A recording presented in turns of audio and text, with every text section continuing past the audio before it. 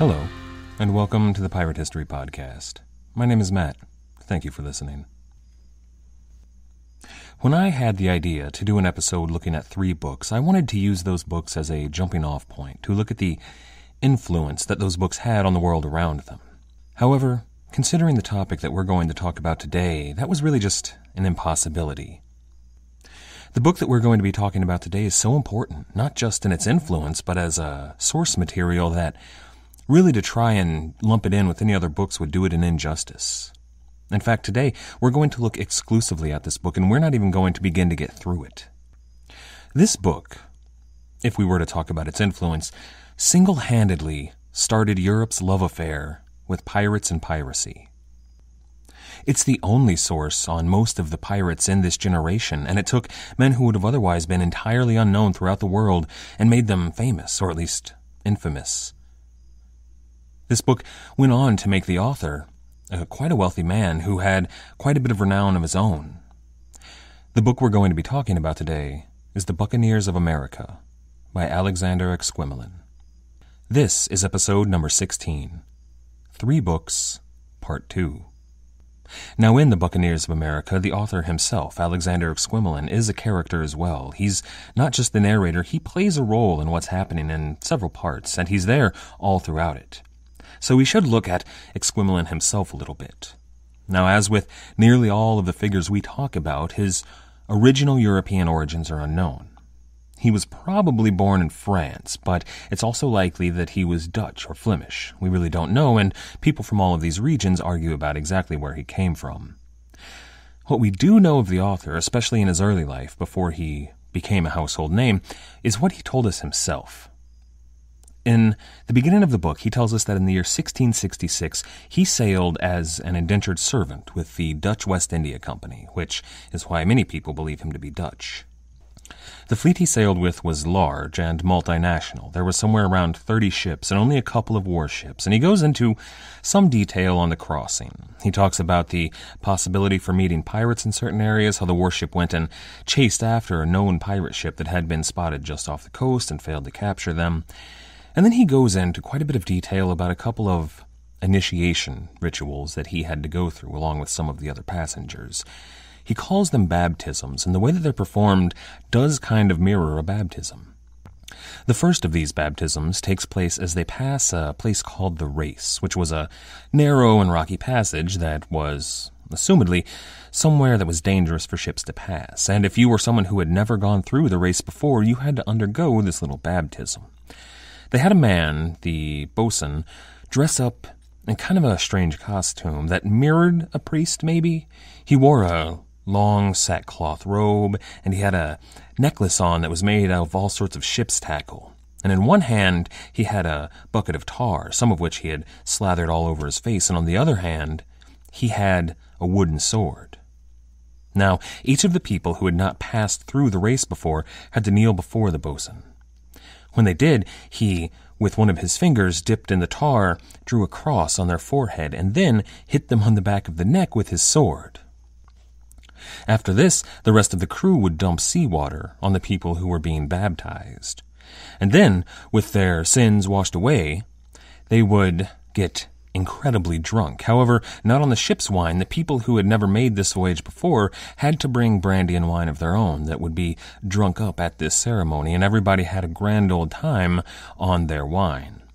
Now, there was another initiation that happened when you passed the Tropic of Cancer that was a little bit more terrifying. You had to hang from one of the masts on the ship over the water and willfully drop yourself into the water.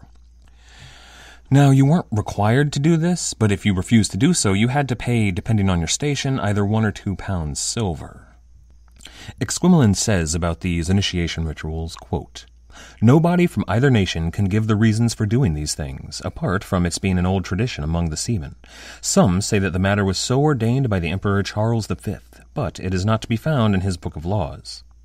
Having in passing described these ceremonies of the sailors, we will now continue our voyage." End quote.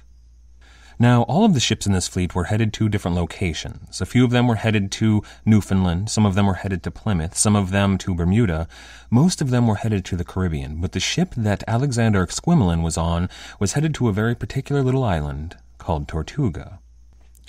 Now, the next 2 or 3 chapters of Exquemelin's book are dedicated almost entirely to describing the flora and fauna of a place like Tortuga and the coast of Hispaniola nearby. This might seem somewhat excessive to you, and it did to me reading it the first time, but I realized that this is something that the people in Europe would have no notion of. This would be like somebody traveling to Mars and writing about whatever they were seeing there.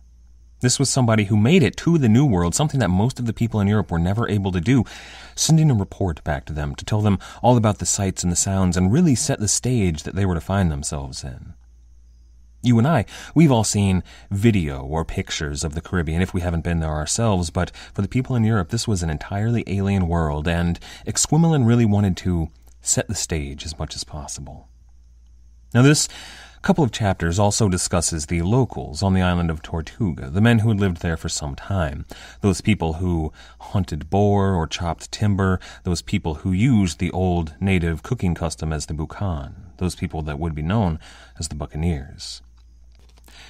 Exquemelin goes into some detail about the conflict between Spain, France, England, and the Netherlands over this tiny little island of Tortuga. And that's actually one of the few things in the early part of his book that can be corroborated. See, there are records kept by the great powers in Europe of this conflict, so we know what exactly Exquemelin tells us that's true and what of it is not true. Many of the things they heard here were secondhand because this happened long before Exquemelin came to the Caribbean, even before he was born, but he gets the gist of it right. Some of the names, some of the dates aren't exactly correct, but he gets essentially what happens there, at least on the road to being right. So that can give us an indication that Exquemelin knows what he's talking about, even if he doesn't get all of the facts exactly correct. But that's something that's a major problem with the Buccaneers of America. Alexander Exquemelin speaks with the authority of somebody that was there, that has first-hand knowledge, but when there are sources of evidence that come from other places, usually the Spanish, who kept excellent records, they almost always contradict what Alexander Exquemelin told us. So we have to take everything he said with a grain of salt. Unfortunately, for so much of what we're going to be talking about, there are no other sources about it. There are going to be pirates in this story that he's going to go into some detail talking about that don't appear anywhere else in any other narrative. There are no other records of these people, so they may be complete fabrications of his imagination. Now, they probably weren't. The things that we know he talked about turned out to be mostly true, but we have to assume that since we can't find any other proof, that they're not exactly historical fact.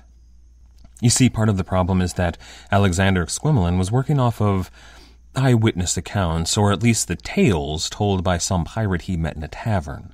See, he didn't have access to court records or the governor's mansion in any of these places. He merely had to talk to people who were there who hopefully knew what they were talking about, but we can't know any more than he did whether or not these people were telling accurate tales. To give a picture of these contradictions that we can't exactly know if they're true or not, I'll give an example. After Alexander Exquemelin is freed from his indentured servitude, and then after he goes on at some length about how indentured servitude is so much worse than slavery, he goes on to say, quote, "When I was free once more, I was like Adam when he was created. I had nothing at all, and therefore resolved to join the privateers or buccaneers, with whom I stayed until the year 1670, accompanying them on many various voyages and taking part in many important raids, as I shall describe later on in this account." End quote. He then goes on to tell us of the first buccaneer on Tortuga, the first man who raided from the island. The man's name is, as Exquemelin records it, Pierre Legrand, and he tells us of Legrand's greatest success. Pierre was at sea in a small bark, little more than an open rowboat, and things weren't going well for him. His ship was in such poor repair that it was barely seaworthy, and all of the men with him were going hungry. They had no food and little water. They were just out there in the ocean, searching for prey, unable to find anything and baking in the hot Caribbean sun. As his men scanned the horizon, finally, one day they saw it, a lone ship, just sails in the distance. Legrand sailed his small bark towards the ship. Clearly, it was a Spanish merchant vessel that had become separated from its convoy and didn't have any protection out on the high seas. So as night fell, Legrand ordered his men to board the vessel.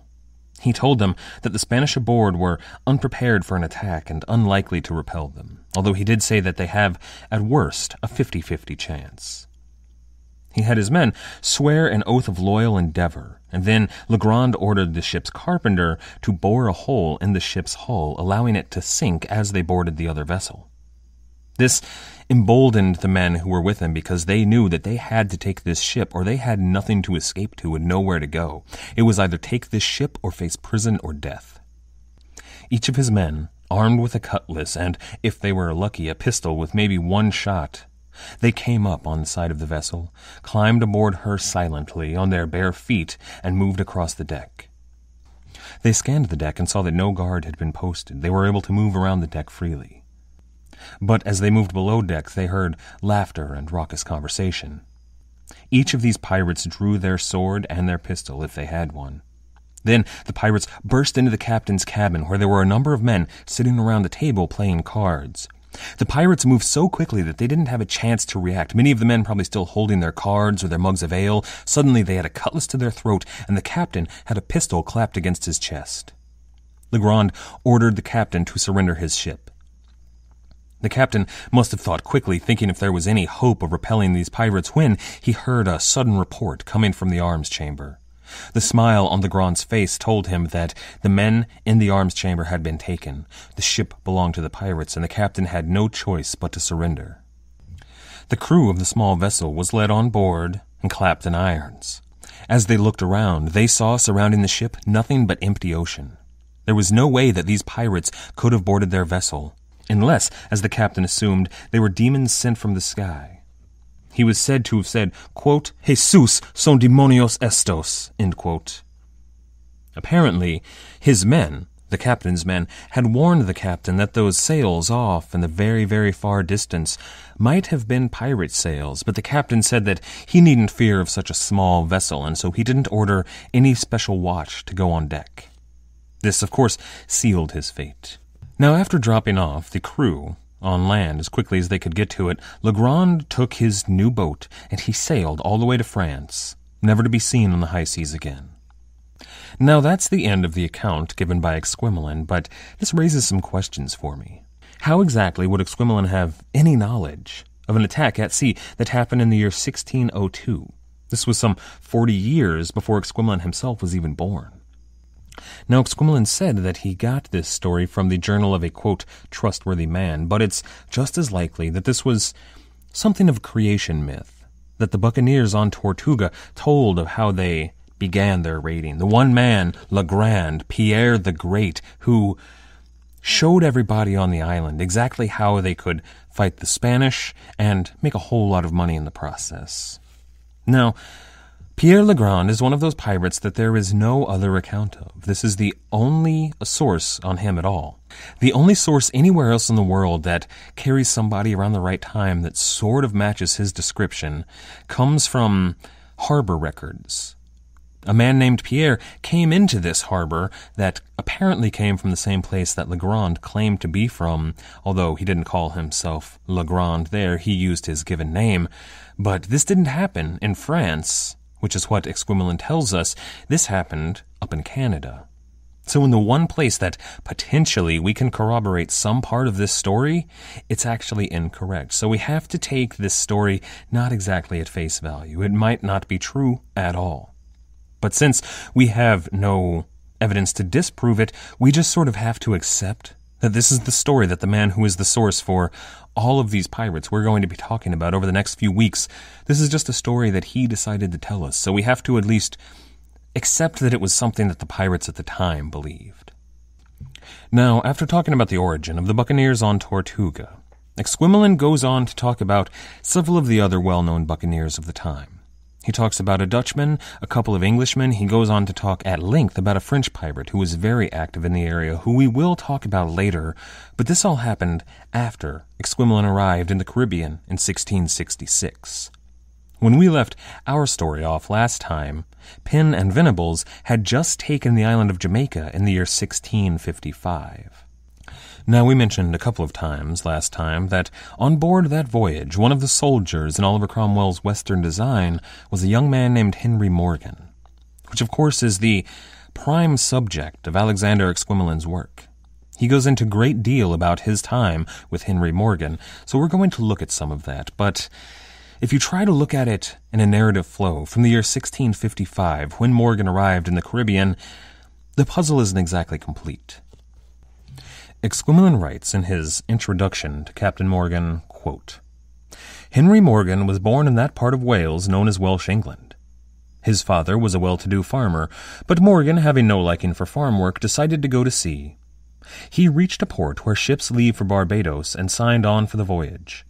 On arrival, he was sold as an indentured servant in the English manner. Having served his time, he went to Jamaica, where he found several buccaneer ships ready to put to sea. He joined the expedition and soon learned their manner of life. After making 3 or 4 voyages with the buccaneers, he and his comrades had made enough money out of the loot and dicing to buy a ship of their own. Morgan was made captain, and they went marauding along the coast of Campeche, where they captured several ships." End quote. Now that short paragraph, that brief introduction to the man who would be known as Captain Morgan, is all that Exquemelin writes about the first 25 years of Henry Morgan's life, even the first 6 years of his time in the Caribbean, the time that made him Captain Morgan. So today I want to take a long, hard look at that paragraph to fill in some of the gaps and correct some of the inaccuracies. I'd like to do this by taking that paragraph sentence by sentence. Exquemelin begins, quote, "Henry Morgan was born in that part of Wales known as Welsh England." End quote. That much is essentially true.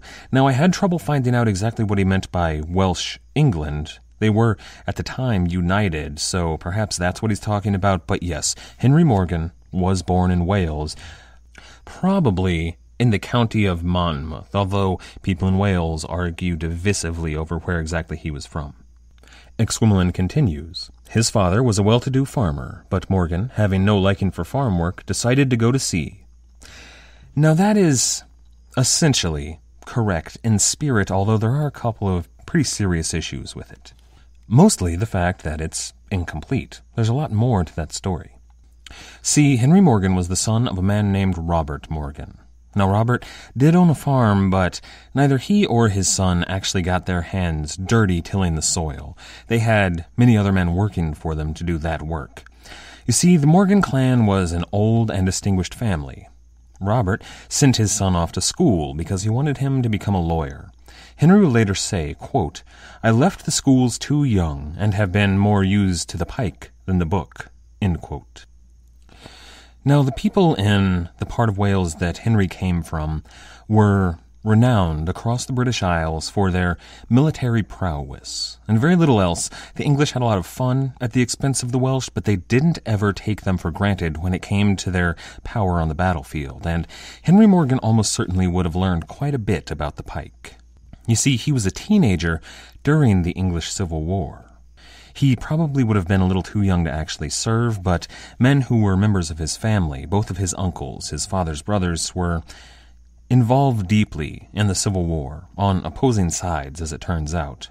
His Uncle Thomas was actually somewhat well known. He was one of the top-ranking officers in Cromwell's New Model Army. He was kind of the right-hand man to the top general in that army, and Thomas Morgan himself was a decorated war hero and something of a mild celebrity. Now, his other uncle, Edward, would have had quite a bit more influence on the young Henry Morgan.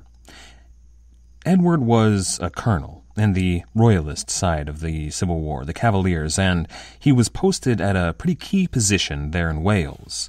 Now, Henry Morgan, to say that he was more used to the pike, almost certainly had some experience with them, and this suggests to some historians that likely he served under his uncle, not as a soldier, but as something of a squire or an assistant, or somebody who was essentially just there to help him out and kind of learn the trade. So, Henry Morgan, growing up as a young teenager, would have learned things like siege warfare and artillery and the rudiments of battlefield tactics and how to lead men into battle. Now, as he grew a little bit older, 16, 17 years old, there's a possibility that he even did fight. Probably not as a grunt soldier, but somebody who led a small battalion of men, somewhere probably around 10 men. There's no record of that, but it seems quite likely. Now, Exquemelin says that part about how Henry Morgan went to sea, and while that's true, he didn't go to make his fortune on the oceans. He went as part of a military expedition under Penn and Venables. Now, Exquemelin goes on, quote, "He reached a port where the ships leave for Barbados and signed on for the voyage," end quote. And that, yes, that did happen. That was the voyage of the Western design, Cromwell's plan to take over the Caribbean, and that port was Portsmouth. That much is undeniably correct. Then Exquemelin continues, quote, "On arrival, he was sold as an indentured servant in the English manner," end quote. Now that, however, is not true. Now, there is a possibility that Henry Morgan told his men that tale to partially ingratiate himself with them, but that's pretty unlikely. Now, I should note that some historians take this line of Exquemelin's at his word and believe that Henry Morgan was at one point sold as an indentured servant. But then, most historians argue that the evidence proves that this line is just factually inaccurate, and I tend to agree with that side of the argument. You see, Henry Morgan wasn't just some dockside ruffian. What we said last time about what Major Robert Sedgwick said, who is a character we're going to meet in just a little bit, but Major Sedgwick said about that expedition to the Caribbean that they were, quote, "so unworthy, so slothful, and basely secure," end quote. And that really doesn't fit the Henry Morgan that comes down to us from history. He, from the Morgan clan, came from a proud tradition of military men, a family that was wealthy enough that Henry, as a young man, as a teenager, had his portrait painted. This portrait is the only painting that still exists of Henry Morgan, and it's the only description that's been given of him physically up until the time right around his death. So, it's the only thing that we have to go on about what Henry Morgan probably looked like, and it shows a boy who's unlikely to have been sold into indentured servitude. The fact that he had a portrait itself is some evidence, but he's wearing rich clothing, ruffles around his neck. He's got a curly, probably a wig, but it may be his natural hair. He's got a mischievous smirk. He's dressed kind of like a dandy. You might imagine this kid running around chasing the maids around his father's home when his father wasn't looking. That doesn't sound like what somebody who would be sold into indentured servitude lived their life like, so most historians agree that that bit is totally incorrect. However, there is another possibility. It is possible that Henry Morgan was forced into military service by the government of Oliver Cromwell. You see, if Henry Morgan had served in the Civil War, he would have served on the Royalist side. However, he wouldn't have been just a grunt soldier. He would have been an officer, somebody with a little bit of experience. So, if he had served, it's quite likely that he would have been pressed into service to go across the world, something that nobody from the New Model Army wanted to do, but they needed some experienced soldiers to keep these ruffians that were going to the Caribbean a little bit in line. Exquemelin, his passage goes on, quote, "Having served his time, he went to Jamaica, where he found several Buccaneer ships ready to put to sea," end quote. Once again, no, that's not how it happened at all. See, assuming that we agree that he didn't serve his time as an indentured servant, that part just isn't true, and he did go to Jamaica, but he didn't just arrive in Jamaica. He was one of the first Englishmen ever to set foot on the island in that invasion force, so instead of finding some buccaneers to put to sea, all he would have found there are a couple dozen poorly defended Spanish plantations. Moving on, quote, "He joined the expedition and soon learned their manner of life," end quote. Now, this is true. However, there's so much more to this story of how Henry Morgan learned the life of a buccaneer. You see, Henry Morgan's first months in Jamaica, in fact, the lives of all of the men on that expedition, well, they were horrifying. You see, the English had taken that town, the capital of Jamaica, with no fighting at all. But there was far more to come. There was still going to be quite a bit of resistance over the island. So the men, these Englishmen, they had sleepless nights sleeping on the beach. You see, the Spanish soldiers that had been at the garrison there fled into the hills in Jamaica. And while there weren't many of these soldiers left, Jamaica was their home. These soldiers had lived there their entire lives, or at least for many years, and these English soldiers had never been there before. They didn't know the island at all. So the soldiers, naturally, well, they feared attack from the Spanish, coming from an unsuspected direction. However, it wasn't just the Spanish that they had to fear.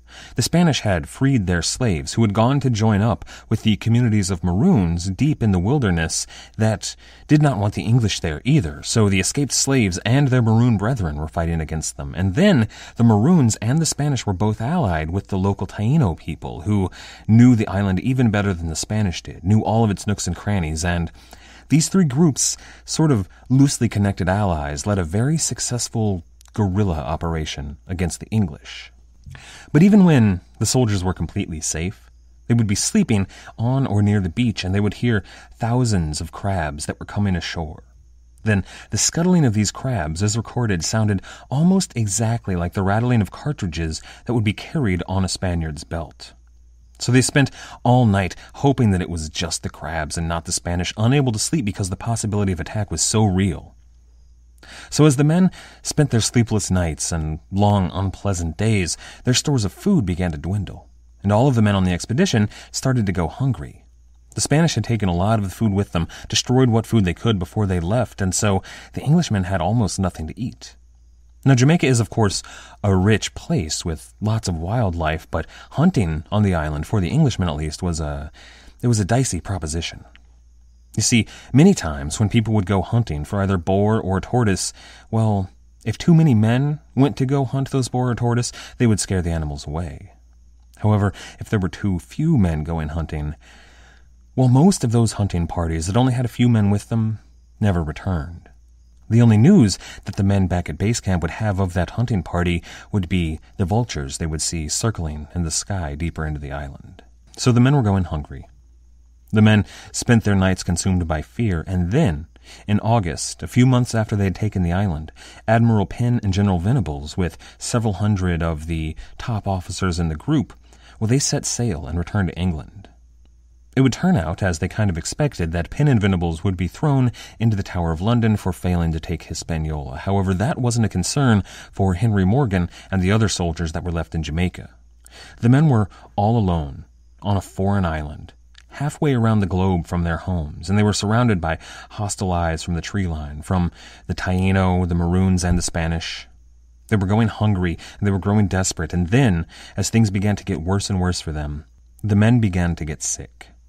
The yellow fever and malaria that are still to this day notorious killers of people that are unused to the Caribbean, well, they began to take their toll on the men as they had on Hispaniola on a daily basis.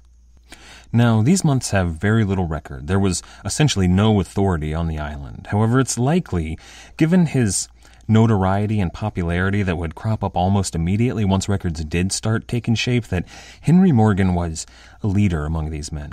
Someone who rallied them and got them what food they could find and organized their defense as best as he could. But there were only about 2,000 men left, and then, even though there weren't that many Spanish soldiers, they didn't know how many natives or how many Maroons they were, so this seemed like a pathetically small force. But then, a few months later, after about 6 months on the island of people dying, going hungry, and living in fear, a ship from England finally arrived there in what was called Kagway Port. The men on the island must have rejoiced. The ship carried the island's new governor, that man we talked about earlier, Major Sedgwick, who, when the operation had left English shores, had said of the men that they, quote, desired rather to die than to live, end quote. He found, when he got to Jamaica, that if that was their wish, it had certainly been granted. The men were dying left and right, and he realized that the Jamaican expedition was in a dire situation. So he wrote back to Lord Cromwell, the Lord Protector in England, and he told him, quote, you must, in a manner, begin the work over again, end quote. But Sedgwick did what he could to improve the island. He organized their defenses, and he gave them whatever form of health care he could find. Then he secured hunting and fishing grounds for the men. These were military operations that he used to secure certain tracts of land that had plenty of game on them for the men to eat. And he gave command of what ships they had there in Jamaica to a man named William Goodson. This made him the admiral of what was known and would go on to be known for centuries as the Jamaica Station. Then, in January 1656, the ship called the Marston Moor sailed into harbor, and her captain, a man named Christopher Mings, was named sub-commander of the Jamaica Station. He would go on to be vice-admiral of their fleet there. And then, after about 9 months, the island of Jamaica began to take on something resembling civilization. And something that kind of surprised me, but I found really interesting, began to happen. You see, the men who would call Jamaica their home would occasionally be captured by the Spanish. And the Spanish record over and over again that they use the same defense whenever they are being interrogated by their Spanish jailers. They would say that it wasn't them acting of their own volition, they were actually under orders from the Jews. You see, now I'd heard about this before, but I always just kind of chalked it up to being a clever lie. I thought that since probably the only people that the Spanish hated more than the Protestant English were the Jewish people around Europe. Aside from, I guess they probably hated the Arab people in the Middle East more than any of them, but only slightly more than they hated the Jews. However, it turns out that many of these immigrants from Europe, these Jewish immigrants, played a major role in this era of Caribbean piracy. Now, if you recall, way back in the 1490s, after Ferdinand and Isabella took Spain back from the Caliphate of Cordoba, they called an inquisition that aimed to cleanse their realms of any non-Catholics. Now, of course, they targeted thousands, maybe millions of Muslims that were still living on the Iberian Peninsula, but they didn't stop with the Muslims. For years, the Inquisition scoured the lands for any Jewish families that were living there. They whipped up mobs and violent pogroms that would execute or exile any Jews that they found. Now, as you might imagine, most of these exiled Jews, and certainly any that were still living there secretly, well, they fled the country as quickly as possible. Now, most of these people went to Portugal or Germany, many went to the Netherlands, some went to England. However, for a lot of Jewish families, that wasn't far enough. They decided they had to get out of Europe entirely. In fact, they had to get into a different hemisphere. However, they would have still found most of the New World and the early 1500s controlled by the Spanish. Naturally, places like New Spain, which would be modern-day Mexico, or Terra Firma down south a little bit, were just completely out of the question. They were centers of power for the Spanish Empire. Some of the larger islands, places like Cuba or Hispaniola, were almost as solidly in the hands of the Spanish government and not the local planters. However, there was one island just slightly to the southwest of those two that was smaller and had a tiny population, but that was rich and offered them something of an opportunity, and that was Jamaica. Now, to be sure, Jamaica wasn't perfect. There was still a governor and a garrison there, but they had a lot less interference from Europe and from the higher-ups in the Spanish government. So the Jews in Jamaica were able to just keep their heads down, they took to calling themselves Portuguese, and they practiced their religion in private, and nobody bothered them. However, then in 1655, when the English took the island, that man Venables made mention in his journals of a surprisingly large number of Portuguese nationals that had not fled with the Spanish. But when Major Sedgwick came and became governor of the island, he found out the truth, and he was elated.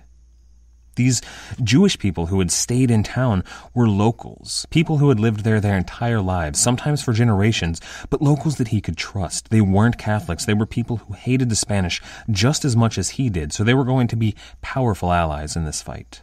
He wrote back to Cromwell, and Cromwell made all of the Jewish people on Jamaica officially English citizens, and they were finally able to practice their faith out in the open, just as they were in England. Now, Sedgwick had plans to make use of these locals, but they happily obliged. I mean, can you imagine it? Living in a place at the edge of the world, hiding in the shadows for centuries, and then all of a sudden a new tolerant government who is at war with your previous overlords shows up? That must seem like a gift from God and something that you are going to make the most use of you possibly can. So, several of the prominent men from their community, along with William Goodson, Christopher Mings, and a few of the higher-up officers, joined a council that was going to help the new governor govern the nation. They had several pretty pressing concerns, the least of them not being the Spanish who were nearby and some of them still on the island. So, this council began to formulate a plan. What it came up with was a two-pronged approach. You might call these two approaches forced trade and proactive defense. Now, the proactive defense side of that two-pronged attack was essentially sending out ships filled with buccaneers to sweep the oceans clean of any Spanish vessels, be they warships or merchant shipping that they could find.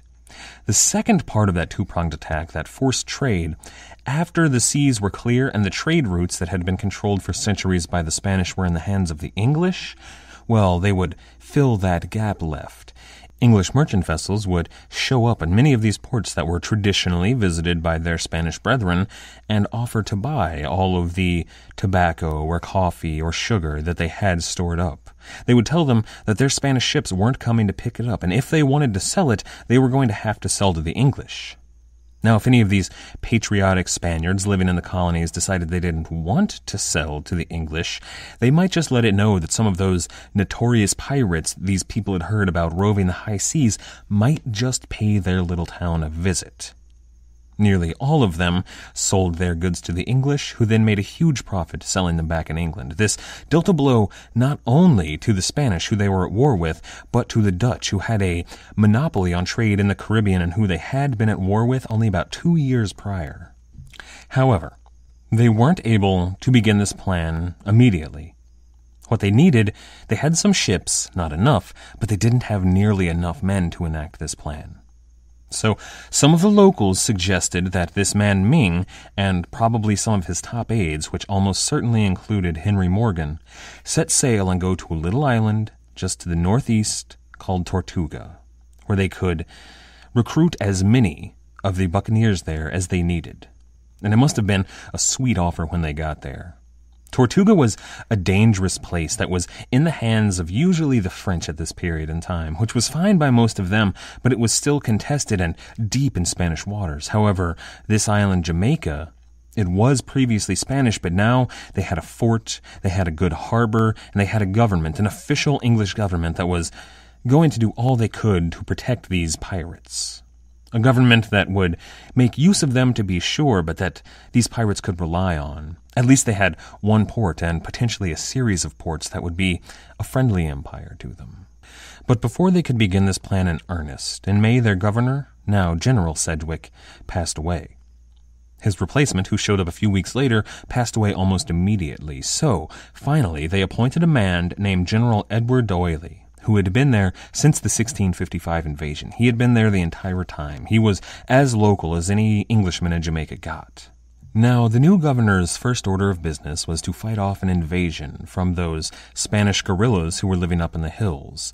There were 2 invasions. The first one was bolstered by about 300 Spanish soldiers from the island of Cuba, so there were in total somewhere around 400 Spaniards and around 100 native and African guerrillas, but they were fought off pretty easily. However, then another invasion occurred a few months later that was somewhat larger. That one involved some actual fighting, however, with very little loss of life. The English came out on top, and the Spanish guerrilla force fled back to Cuba.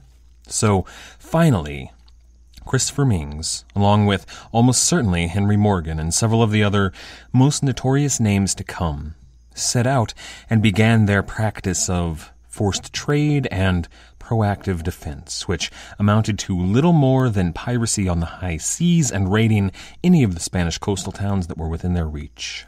Most of the records about where they actually raided are kept by the Spanish around this time, but it looks like they raided Rio de la Hacha and Santa Marta, along with a few other old favorites. And it was during this time that what Exquemelin said about Captain Morgan learning the ways of the Buccaneers during this last few months of 1656 going into 1657, he would have truly learned what it took to be a buccaneer on the Caribbean Ocean.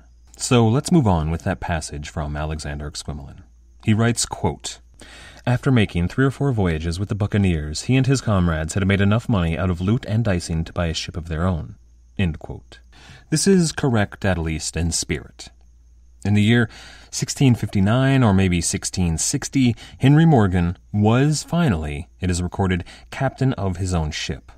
However, whether he bought it with his own money or took it from a Spanish captain is unclear. However, we do know that in 1660 he did take 3 ships, which he sold to 3 of his closest and most trusted friends. The Dolphin, the smallest of those vessels, he sold to his friend John Morris. Robert Searle took the largest, which was an 8-gun, 80-tonner that was called the Cagway, and then his friend John Lawrence bought the Pearl. Oddly, however, we don't know the name of Captain Morgan's own ship at this time. But these 4 captains, this Captain Morgan, Captain Morris, Captain Searle, and Captain Lawrence, well, they become probably the most popular and maybe the most feared pirates operating in the Caribbean at this time, at least out of the port there on Jamaica.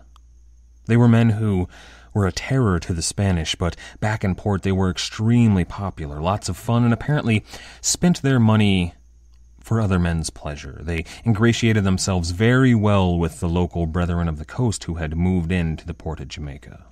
And in that passage, that one single paragraph written by Alexander Exquemelin is concluded. It reads, quote, "Morgan was made captain, and they went marauding along the coast of Campeche, where they captured several ships." End quote. This little sentence encompasses what is arguably the greatest raids that the Caribbean had seen since the time of Francis Drake, and what is most certainly the largest pirate fleet ever seen in the Caribbean, rivaling those of the Greek and Roman pirates and even the Barbary pirates. Now, sources do differ here on a few of the times of some of these raids, however. Reputable historians, people who are scholars on this period, disagree exactly on how many and when these raids occurred over the 18 months or so between late 1659 and early 1661. In truth, though, the Brethren of the Coast were so active from this port at Jamaica that it's almost impossible to expect them to have exact dates. You see, the Spanish kept their records, but the English only kept sparse records at best, so we know when they came back with huge amounts of money, but we don't know exactly how those correspond to what the Spanish were recording. However, I did my best to synthesize all of these sources down to make a sensible narrative that actually makes sense, and it goes something like this. In late 1659, Captain Ming led a series of raids on the Spanish Main. These are likely those raids that Captain Morgan and his compatriots earned their ships on, or perhaps used those ships on. However, Captain Ming did quite well. Now, when he got back to Jamaica, he sent a boat ashore asking the governor for letters of marque to make all this official. He did this, of course, after the fact, which was common practice at the time. These Jamaican officials were unbelievably corrupt. Now, he got these letters of marque. However, when he came ashore, he had no money to send back to England. You see, Cromwell's protectorate operated much like Elizabeth's Admiralty had a few decades before. Men were welcome to pirate their way all across the seven seas, but the only way that they were allowed to do so by the English government is if they paid their dues back to the Admiralty in London. Piracy was officially sanctioned as long as they didn't attack England or her allies and paid their share. But Captain Ming didn't do that. He blamed his men, the Brethren of the Coast, on why he didn't have any money, saying that they had taken all the money and divvied it up among themselves, but the governor there wasn't having any of it, so he was sent back to England to face trial. Oliver Cromwell certainly wasn't going to be happy about this. But instead of a stint there in the Tower, or perhaps the hangman's noose he must have feared he faced, something much better awaited Ming when he got back to England. Oliver Cromwell, the usurper, had passed away. King Charles II had been restored to the throne of England, and the House of Stuart was back firmly in control. Now, King Charles had promised to return Jamaica to the King of Spain. However, the testimony of this vice admiral of the Jamaica station really swayed him. He learned that this pirate, or what Charles might have considered this upstanding young gentleman, well, Jamaica was a profitable place, a place that King Charles would be wise to hold on to. It was something that was said to be a dagger pointed at the King of Spain's heart, as well as a really great moneymaker for the English throne. So, King Charles, instead of punishing Christopher Ming, sent him back to Jamaica. He sent him on a new flagship, a 46-gunner called the Centurion, which arrived in the spring of 1661. However, Captain Ming here wasn't the only surprise on board the vessel.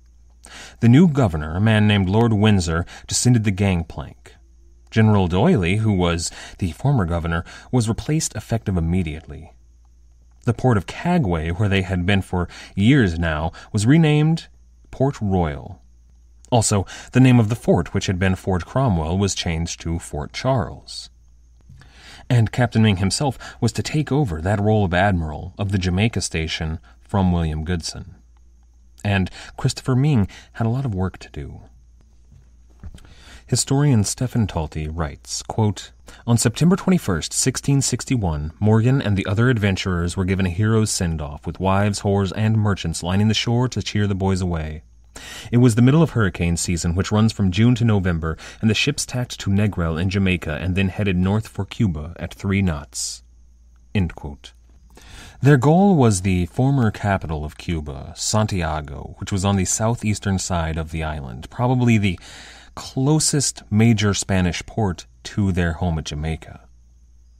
Now, Captain Ming sailed the Centurion, which was the flagship. There were a host of other brethren vessels with him, though, including Captain Morgan and his friends. Just off the coast of Cuba, they encountered a friendly vessel, captained by none other than Oliver Cromwell's no-good playboy nephew, Sir Thomas Whetstone. Back in England, he had been a man who liked to dice, chase after women, and spend as much money as he could get his hands on, but he had to run away from several of his creditors to the Caribbean to try and earn his fortune. So he was here with a ship full of natives and a few Africans, and only 1 or 2 other Englishmen on board, and the fleet of Christopher Mings was going to make use of him. You see, these natives and these Africans had quite a bit of intimate knowledge of the island of Cuba, so they had a council of war on board Ming's flagship, the Centurion. The harbor there at Santiago was guarded by an imposing castle, the Castillo de Moro, and her gun batteries were aimed squarely at the very small entrance into the harbor. So these buccaneers plotted. But while they discussed, they had even more vessels arrive, latecomers from Port Royal, and even several vessels that were coming from Tortuga, swelling their numbers. So they decided that the best place to land was about 2 miles down the coast, at a little village called Aguadores on the mouth of the San Juan River. The locals there were only a few people living there, fled as soon as the brethren marched into town. So for several hours, the brethren of the coast had their fill of all of the goods that they could have in town. And then they went ahead and burned the entire village down. Behind them, the village was burning, which kept them warm through the night as they slept a peaceful night. However, in the morning, they got up and marched towards Santiago. Now, the locals had run to Santiago and warned them that there were a large number of English, Dutch, French buccaneers who were coming for Santiago, so they had time to prepare, but it still wasn't even nearly enough. You see, at the fort there in Santiago, the man who was in charge of the garrison was the same soldier who had been in charge of that guerrilla operation against the English in Jamaica. Now, exactly what happened here is unclear. Perhaps he worked out a deal with the English, or perhaps he'd just learned his lesson and didn't want to fight these buccaneers anymore, or perhaps he was terrified. He had been unable to defeat the English any time in the past, so this man, this Spanish commander, turned and fled. Many of the soldiers that were manning the walls fled with him. The governor did show up and managed to rally what soldiers were left, but it wasn't nearly enough to stop the English. Within only a couple of hours of musket fire, they had taken the fort. They spent a total of 5 days ransacking the town of Santiago. They had their run of the town, taking anything, any women, any goods, any food, any drink that they cared to take for 5 whole days, and then, as they left one of the richest towns in the Caribbean, they found the gunpowder store in the fort, lit a fuse, and marched away. 700 barrels of gunpowder blew up the fort and burned down the town of Santiago, which they said didn't recover for a full 10 years. Back in Jamaica, they were seen as heroes. You can imagine that these men who had stolen thousands of pieces of eight were suddenly very rich and making all of the merchantmen, tavern keepers, and whores back in Jamaica extremely wealthy as well.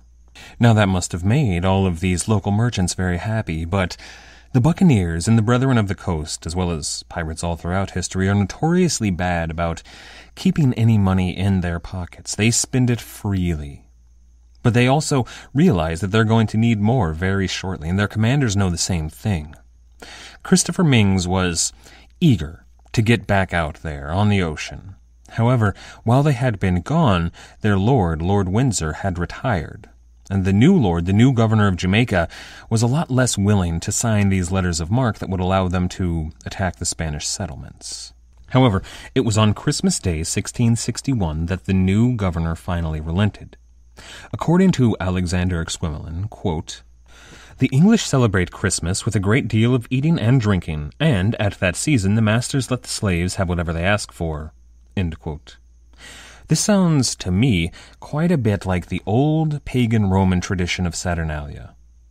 That's actually exactly what the Romans did, so perhaps that's how Captain Mings got the new governor to relent and sign the letters of marque that he needed to go attack the Spanish again.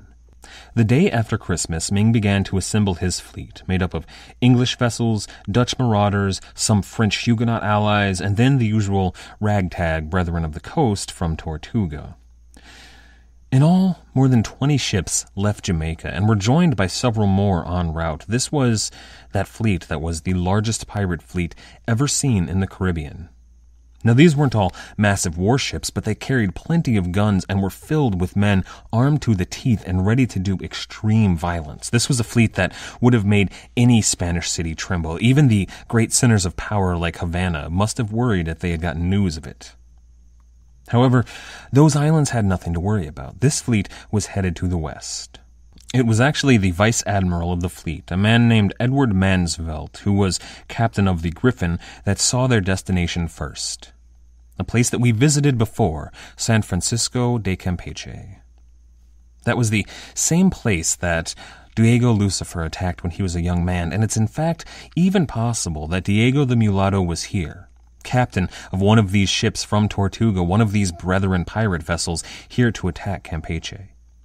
You see, the men on this voyage had some knowledge of this part of the Spanish coast, and they suggested to the admiral, Admiral Mings, that he wait until nightfall and attack under cover of darkness, which is exactly what Diego the Mulatto had done. However, that wasn't something that a man like Mings thought was honorable. It's kind of funny considering he's about to march into town and burn it to the ground, but he wanted to attack with his drums and his trumpets announcing their coming. Graham A. Thomas, in his book The Pirate King, gives a beautiful narrative.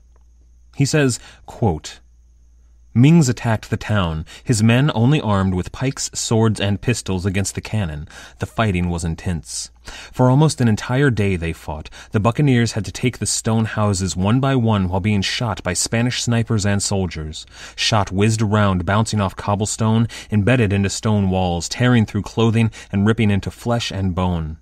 Men shouted as they attacked. Spanish soldiers were impaled by pikes. In close combat, men were cut down by pistol shot and swords. Shards of wood, stone, and metal flew in all directions from pistol and cannon shot. Mings was wounded 3 times, but by the end of the day, the Buccaneers were successful. In the harbor, they captured 14 vessels. Crews were chosen to take them back to Port Royal. The Spanish counted their losses at 150,000 pieces of 8. End quote. That's a low-end estimate. The highest I've read, translated into modern American dollars, is that the Buccaneers in Campeche stole $75 million worth of goods. Now, Captain Mings had been injured, and the man who took over the operation was his vice admiral, that man Mansvelt. Mings would go on to retire shortly thereafter, go back to England, and lead a prosperous life with all of the money he had made in the Caribbean, and Mansvelt was to take over. Now, Alexander Exquemelin has a little blurb about Mansvelt that comes right after that passage we spent so much time looking at today. It reads, quote, "At this time there was in Jamaica an old buccaneer called Mansvelt, who planned to get a fleet together and raid the mainland. Seeing that Morgan was a young man with plenty of courage, the old buccaneer invited him to join the expedition and made him vice admiral of his fleet." End quote. Now, if we were going to give that passage the same treatment that we gave the passage in this episode, it would take an entire episode to cover everything that was wrong with it. You see, it was a complete fabrication, and we know that because we know where Captain Morgan was. And in fact, that's exactly what we're going to do. Next time, we're going to take a long, hard look at exactly what Captain Morgan was doing on his 22-month-long first great raid against the Spanish. I'd like to thank everybody for listening, and I mean that. We hit a huge milestone this week. It snuck up on me. I didn't even see it coming, but I'd like to thank every single last one of you. We hit 100,000 downloads, and that's a huge number, way bigger than I expected to hit any time this soon. I'd also like to thank everybody that has been kind enough to support the show, either through Patreon or through PayPal through the webpage. We wouldn't be here doing this without you guys. Anybody who has been kind enough to leave a rating or a review anywhere you listen to the show, you guys really help get the word out, and I appreciate everybody out there. You guys are really the best. Are really the best. Are really the best. Are really the best. Are really the best. Are really the best.